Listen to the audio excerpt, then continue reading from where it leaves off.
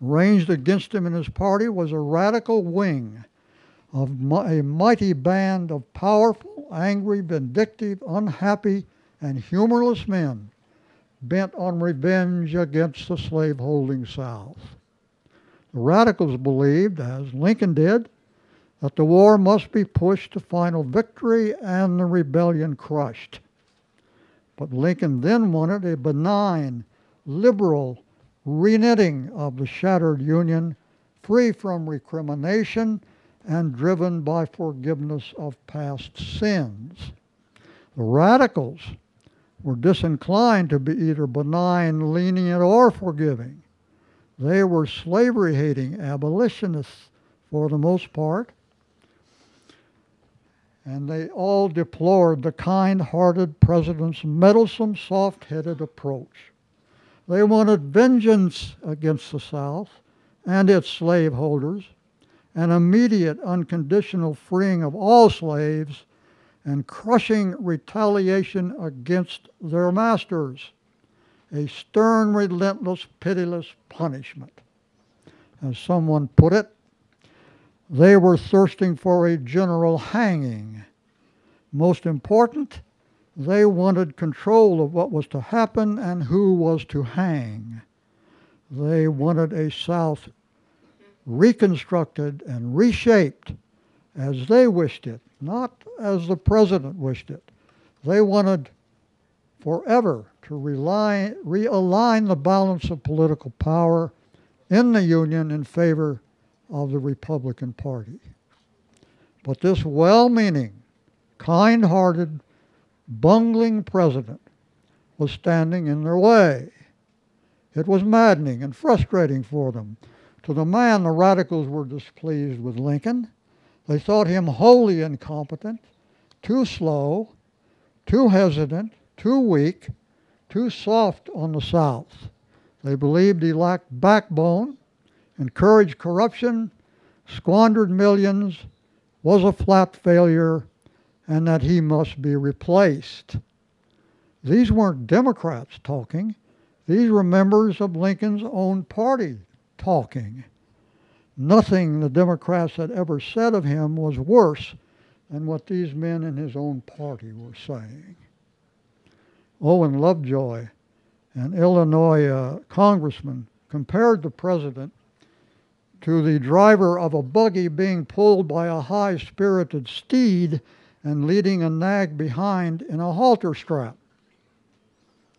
This was a radical steed of Lovejoy's allegory, champing to pull the driver and buggy rapidly along the road to freedom. But trotting behind the rig was the conservative nag in the halter strap, holding up everything. And Lincoln was far too solicitous of the nag, reining in the radical steed to keep it from going too fast for the rest of the apparatus. The radicals in Lincoln's party believed their sole hope for a quick end to the war and subjugation of the South as they wished it was to get rid of this slow driver. He must be replaced in 1864, despite the fact that he was locking up the nomination early and seemed to be generally favored by people, if not by politicians. They were casting around desperately for somebody, anybody, to pit against him. Lincoln's challenge was to keep his contentious party, the steed, the nag, the buggy, and all, moving toward victory, with himself still in the driver's seat at the end. It was not going to be easy, and so much depended on circumstance, particularly how things were going on the battlefield. Now, lest you think the schisms were all in Lincoln's party, let's now look at the Democrats.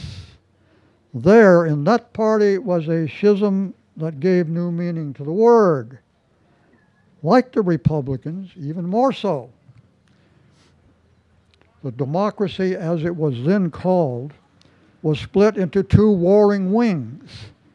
One of these, the War Democrats, agreed with Lincoln about the need to to first crush the rebellion. That done, they would then shape a peace that restored the Union as it was, with slavery intact. Or as they put it, the Constitution as it is, the Union as it was, which Lincoln liked to alter slightly to read, the Union as it was, barring the already broken eggs. The other wing of the democracy, the Peace Democrats, also called copperheads and likened to venomous snakes poisoning the body politic, wanted an immediate end to the struggle and peace at any price, even if it meant letting the South go its own way. As James Gordon Bennett, the sardonic, cross-eyed editor of the New York Herald, put the Democratic dilemma, they have a peace leg and a war leg. But like a stork by a frog pond, they are as yet undecided which leg to rest upon.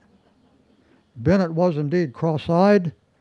One who knew him said that when he looked at me with one eye, he looked out at City Hall with the other. When his enemies, who were legion, made fun of him for this defect, he snapped that it came from trying to follow their political machinations. The Democratic Party's problem had been relentlessly compounded by defections. Since the war, many Union-loving war Democrats had jumped to the new National Union Party, which was the Republican Party, temporarily reshaped and renamed by Lincoln to rally political enemies as well as friends to the Union cause and to broaden the party's political base. The two wings of the democracy, still faithful to their party, needed one another. It wouldn't be peaceable, staggering along together, screeching at one another, but it was the only way the party could hope to muster enough votes to wrench power back from the Republicans and their highly objectionable president. The Democrats had a terrible problem: how to oppose Lincoln without seeming also to oppose the war. In short, it must somehow avoid being tarred with treason. Already there was that odor about their garments, an odor that the Republicans never stopped calling attention to. This is not unique, a problem for opposition, a party, and in wartime, but never was it so acute as in the election campaign that was shaping in 1864. The stakes were high, and nearly everybody interpreted the election as a watershed in the young nation's history. Elect Lincoln or any other Union Party candidate, and you would get a war waged to the finish, the rebellion crushed, and a slaveless America.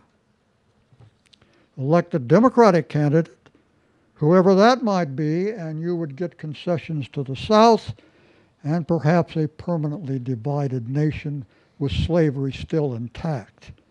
We were talking here about what kind of country this was going to be. That is the way many people saw it.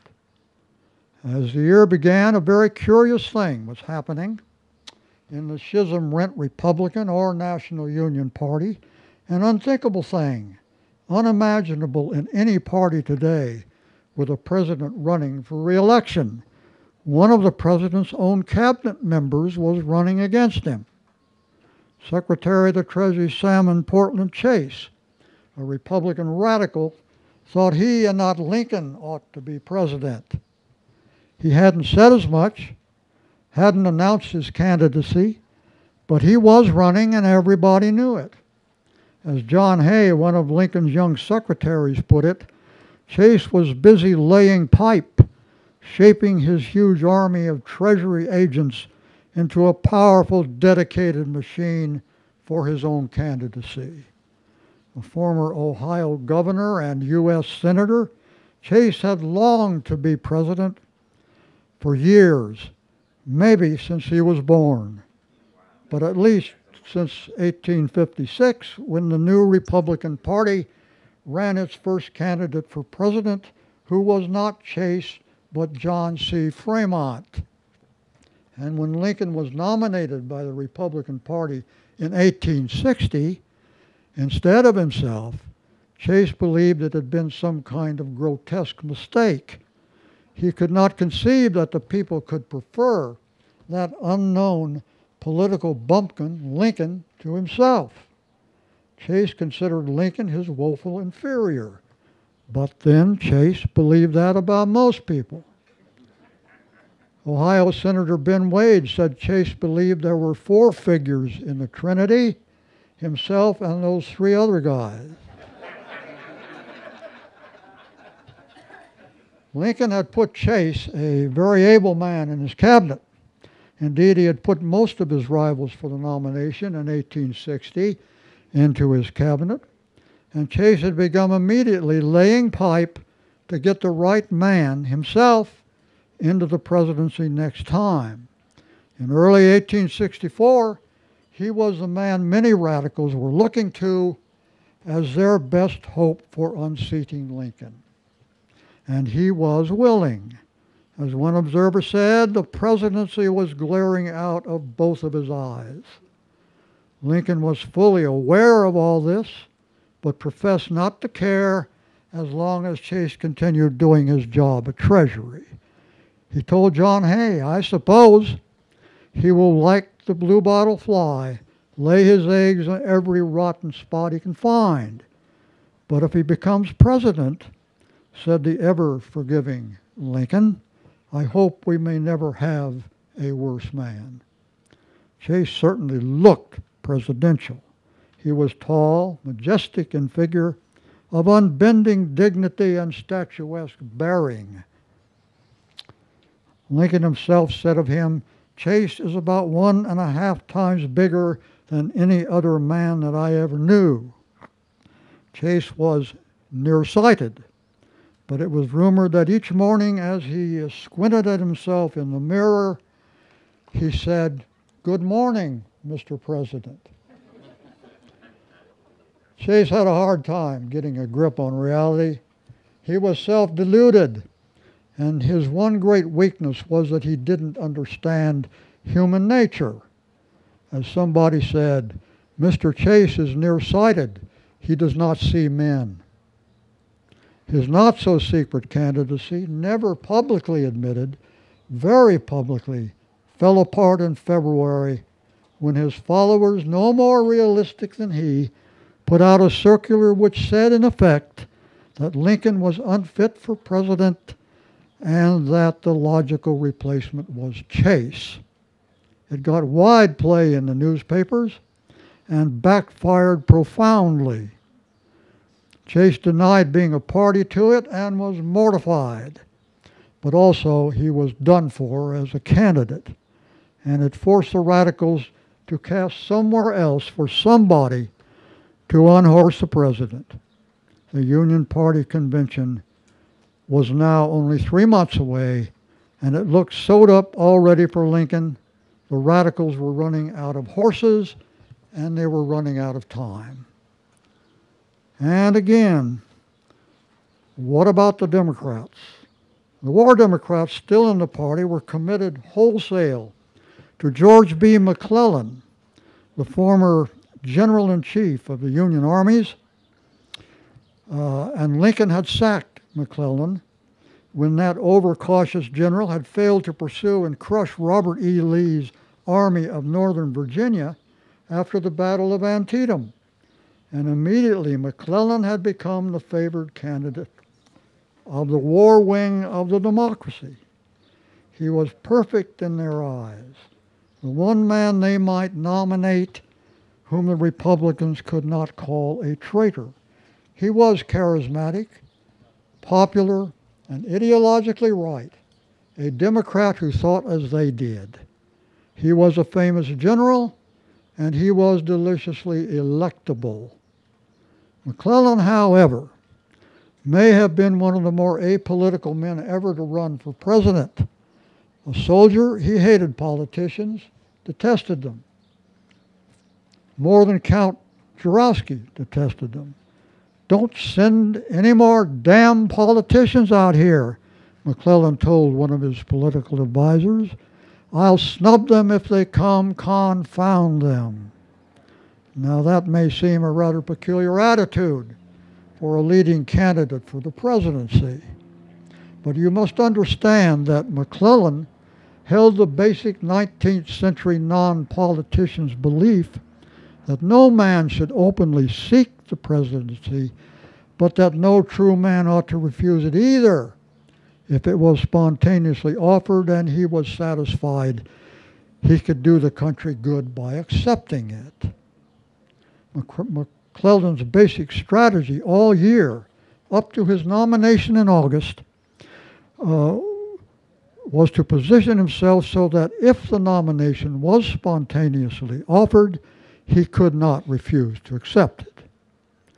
There's one more name I must introduce into this election year tableau, and that is John C. Fremont.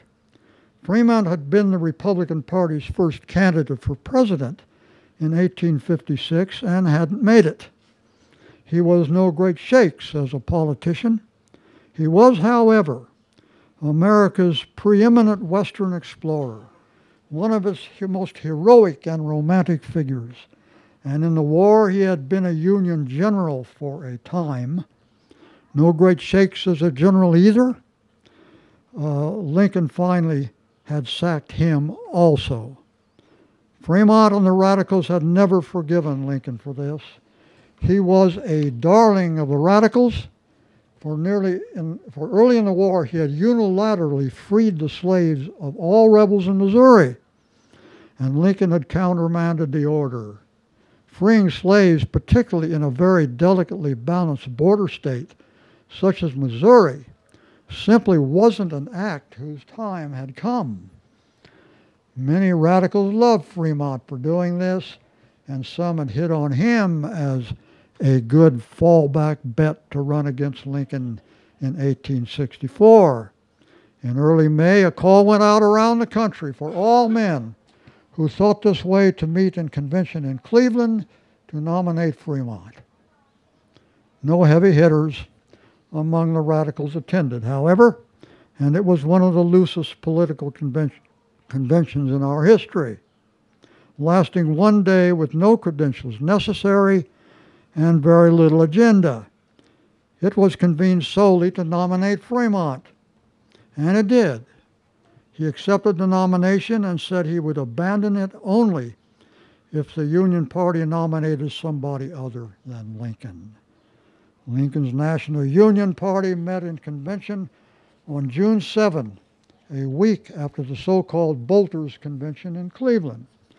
Many radicals had tried to get the Union Party convention postponed to buy them more time to figure out how to derail the Lincoln Express. But that didn't work, and by then it was too late to sidetrack the president's renomination. Missouri stubbornly voted for U.S. Grant, who was not a candidate, on the first ballot, but then came around on the second, and Lincoln was nominated unanimously. What gave the Union Convention its excitement was the vice presidential nomination, and thereby hangs the controversy. One version, believed by a large number of historians, holds that Lincoln had decided he needed a different running mate than Hannibal Hamlin. It was just that he believed the ticket would be stronger. He had nothing against Hamlin. He just believed that the ticket would be stronger, more representative, and broader based with a war Democrat in it. And Hamlin was a radical Republican. In the spring, this version holds, Lincoln had taken a very favorable look at Ben Butler, a war Democrat from Massachusetts, who was also a major general in the Union Army. As many of you know, there was probably no more inept a general in the entire war than this outrageous of political generals, Ben Butler. But there was probably also no more astute politician in the country, excepting Lincoln himself, and at the time Butler was very popular in some quarters, not for his generalship, but for his administrative style. He was a gifted, hard-nosed operator who wouldn't hesitate to hang his mother if necessary to get something done. He had a slit throat, hang 'em high mentality that Lincoln lacked and which endeared him to the radicals. Many thought him an excellent potential replacement for Lincoln. Butler is one of the most interesting figures in the Civil War. One who knew him called him the smartest damned rascal that ever lived. He had always been a rascal. One who had known him since childhood in Deerfield, Massachusetts, remembered him as the dirtiest, sauciest, lyingest child on the road. He was also, like James Gordon Bennett, hopelessly cross-eyed. A fellow Union general said of him, "I always think of Ben as a cross-eyed cuttlefish swimming about in waters of his own muddying." Butler's talent for muddying waters was prodigious.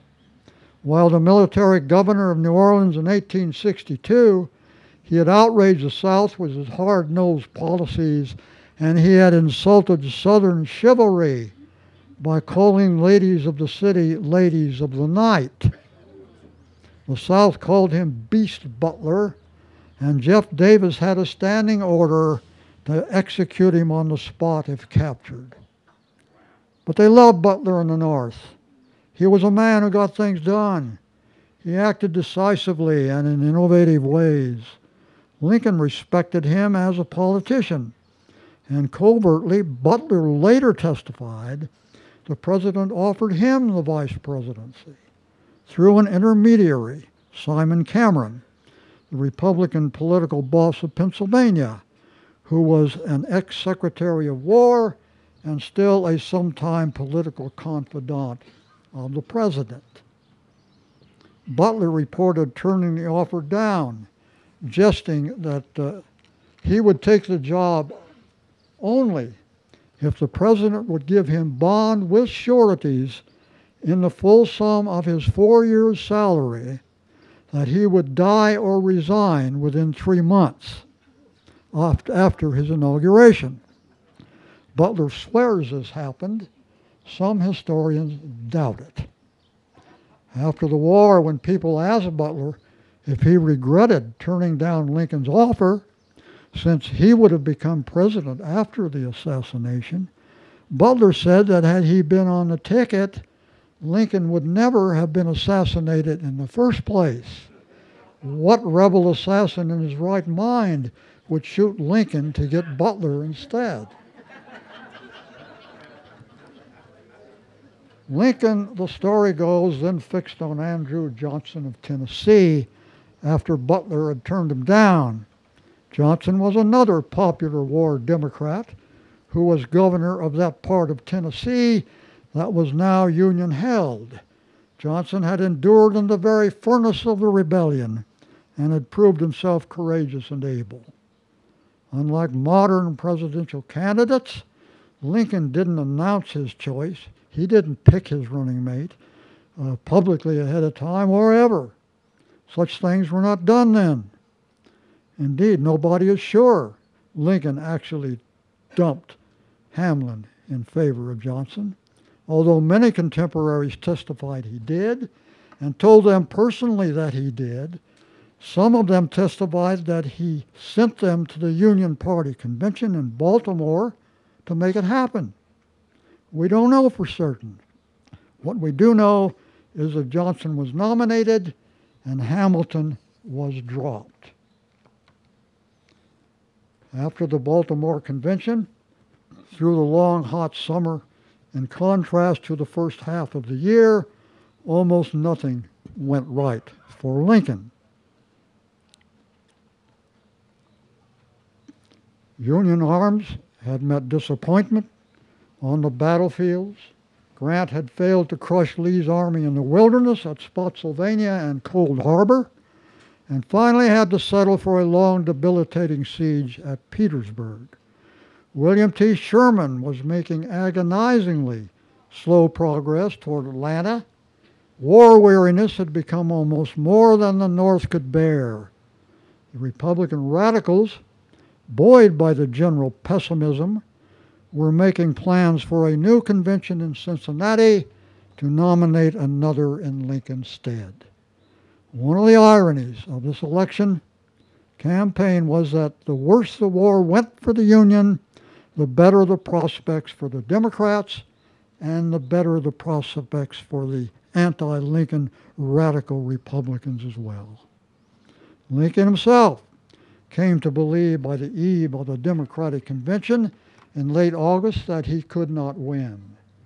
And he wrote his famous cabinet memorandum to that effect, something you'll be hearing more of this morning. The Democrats met in Chicago on a wave of euphoria, believing they had this thing wrapped up and won, if only they could get their two warring wings united behind George McClellan on a platform on which they could comfortably stand, or he could comfortably stand. The platform, of course, was the problem. The worrisome thing about it was that the platform committee was in the hands of the Peace Democrats, mainly the most infamous copperhead in the country, Clement Vallandigham of Ohio. So in the end, the War Democrats got their nominee, McClellan, and the Peace Democrats designed the platform and put in it a plank that turned out to be monumentally disastrous. The plank called the war a failure and demanded immediate peace negotiations with the South. The Democrats, as was their nature, had been their nature before and has been their nature since, had the most unruly and quixotic of conventions. As Will Rogers many years later said, "I belong to no organized party. I'm a Democrat." The Peace Democrats could barely stomach McClellan. Among those who couldn't was Benjamin Harris, a Copperhead congressman from Maryland, a loose cannon who had been censured by the House in the past for so-called treasonable language.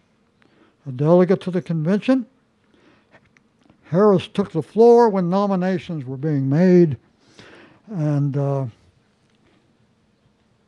was ostensibly trying to second the nomination of his preferred candidate, a Copperhead ex-governor of Connecticut named Thomas H. Seymour. But what he did was to veer from that into a tirade against McClellan that soon had delegates leaping to their feet and gavels pounding. Harris charged that one of the men whom you have nominated, McClellan, is a tyrant. General McClellan was the very first man who inaugurated a system of usurping state rights, Harris said. Maryland, he shouted through the rising bedlam on the floor, has been cruelly trampled upon by this man, and I cannot consent as a delegate from the state to allow his nomination to go unopposed. We shall never consent that the state of Maryland shall be so dishonored. Well, Harris read letters from the floor in which McClellan, as a general-in-chief of the Union armies, had ordered the arrest of the entire Maryland legislature on grounds it was seditious. Harris wouldn't shut up about it. All the charges you can make against Abraham Lincoln and against Benjamin Butler, he said, I can make and sustain against this man, George B. McClellan. Great excitement thundered through the hall. Delegates sprang to their feet and glared menacingly at Harris as he made his way back down to his seat. Somebody near him shouted, "You're a damn traitor." Hearing that, Harris turned on the nearest delegate, a New Yorker, who was perhaps wholly innocent, and delivered a haymaker. The next day, McClellan was nominated despite Harris. A Copperhead congressman from Ohio named George Pendleton was named his running mate to balance the ticket. This coupling was rather like having a leg each on two horses running in opposite directions. As the delegates adjourned, One of them was overheard mumbling that the nominee for president is a nobody and the candidate for vice president is a putty head. Whatever they were theirs. And the very next day, as the war Democrats were leaving Chicago, Sherman took Atlanta. He wired Lincoln that Atlanta is ours and fairly won. It was a stunning stump speech, perhaps the most telling one-liner ever uttered in American politics, and ironically uttered by a general and one of the most virulent non-politicians in our history. After the war, when touted as a candidate himself, it was Sherman who said, "Nominated, I will not run. Elected, I will not serve."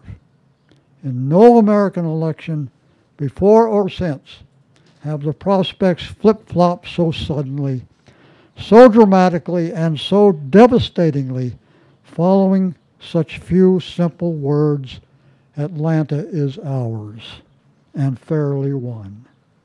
No plank ever looked so hollow as the war failure plank the Democrats had just adopted and were now stuck with. From utter pessimism, the Republicans were catapulted overnight into heady optimism. This had turned the election into a wholly new ballgame. McClellan, after agonizing over 6 rewrites of the acceptance statement, repudiated the plank, then accepted the nomination, something not generally done. Lincoln ordered a day of national thanksgiving, not for McClellan's nomination, but for the fall of Atlanta, and the campaign began. By the end of September, the field in both parties had been cleared away and tidied up. Republican radicals, thoroughly outmaneuvered by Lincoln, with help from Sherman, and left with no alternative, climbed reluctant and grumbling aboard his bandwagon. The Peace Democrats and Copperheads, with their war failure plank repudiated by their candidate, also with help from Sherman, but also with nowhere else to go, came out of their sulking tents to campaign reluctantly for McClellan, and John C. Fremont was persuaded grudgingly to call off his third-party candidacy. The tracks were cleared, and now the mud started to fly. The Democrats grabbed up one issue after another, and absolutely nothing was sticking. They called Lincoln a tyrant and a usurper of civil rights. They called the Republicans a bunch of miscegenationists and complained of vote fraud. The Republicans, on the other hand, pounded away on one simple issue, treason. They painted the entire Democratic Party with the label, and it was sticking. The campaign itself was down and dirty. All the crack orators of both parties hurled invective night and day from every stump, street corner, wagon bed, and platform. Very little of it was issue-driven. One thing this very different election had in common with most others before and since. Even the Confederates were stumping in the campaign out of Canada, and had been for months, trying to influence peace-minded voters, trying to incite insurrection, trying to buy Northern editors, anything to get a change of administration in the North that would give them at least an outside chance to win the independence they were failing to win on the battlefield. They knew they were losing the war. Their only hope now, a slim one at best, was to defeat Lincoln. The major newspapers in the country were, of course, in the middle of it, shoveling out unsolicited criticism, advice, and editorial opinion, much of it against Lincoln. Inspecting a gun one day that was designed to prevent the escape of gas, Lincoln said, "Well, I believe this really does what it is represented to do. Now, have any of you heard of any machine or invention for preventing the escape of gas from newspaper establishments?"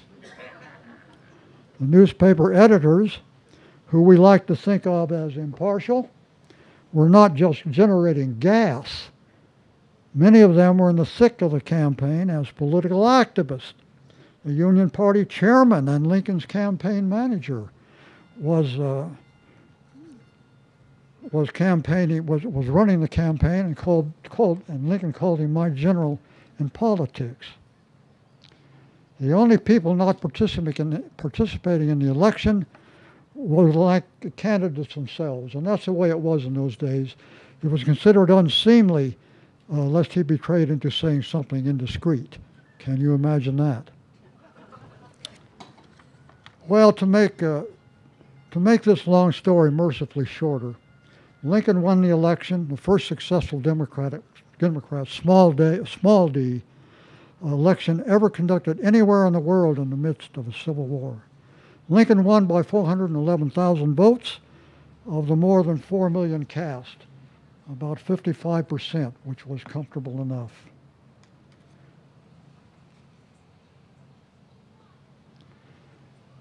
Well, I'm going to need to cut this short, so I will just say that the election over, what had made the difference?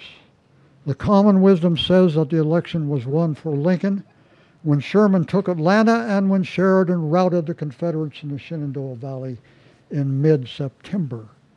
Events seemed to support the common wisdom, and Lincoln might have agreed with it himself. The victories on the battlefield certainly changed the prospects for Lincoln and his party, but the president might have won anyhow, often overlooked, because there were no polls in that day, was a deep reservoir of support and affection for him among the common people in the country.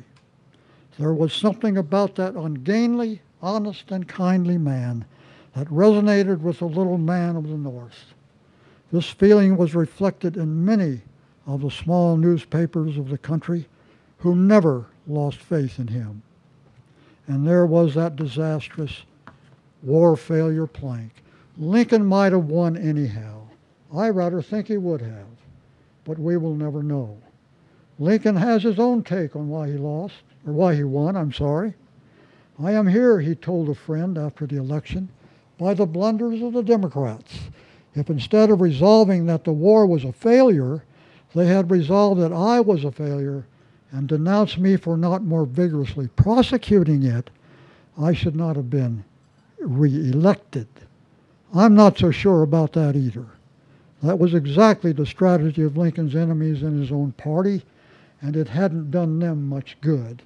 I think the bottom line is that his enemies in and out of the party had gone up against one of the sharpest politicians in our history, and he had simply eaten their lunch. Oh, that's the end. I think you want to leave room for some questions.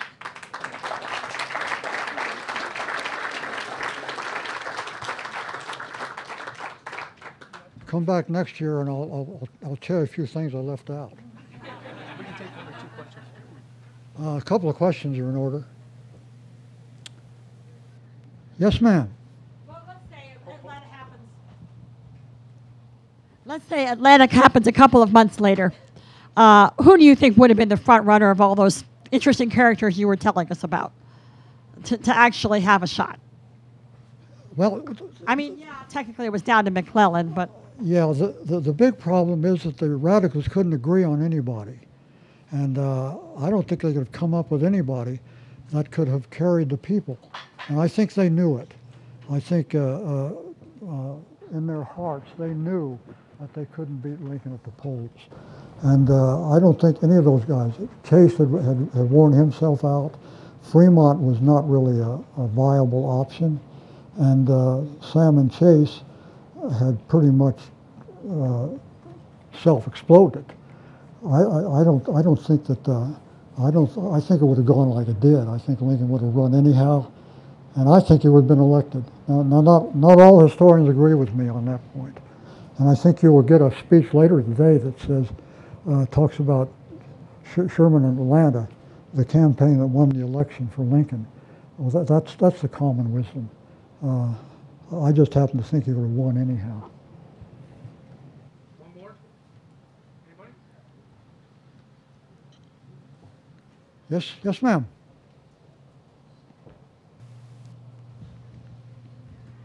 David Blight, in his Yale University lectures, talks about Lincoln's meeting with Frederick Douglass when he starts to think that he's going to lose the election. Can you speak a little bit on that? It's when the plan to get more slaves out of the South, should he lose. I'm sorry, would you say that again? David Blight, in his Yale University lecture series, talks about when Lincoln starts thinking he's going to lose the 64 election, that he meets with Frederick Douglass to ferry slaves out of the South, fearing he'd fail. Yeah, I think there's truth in that, because Lincoln was checking with everybody, knowing that he was in danger. He was talking to everybody, and Douglass by this time had become a friend of his.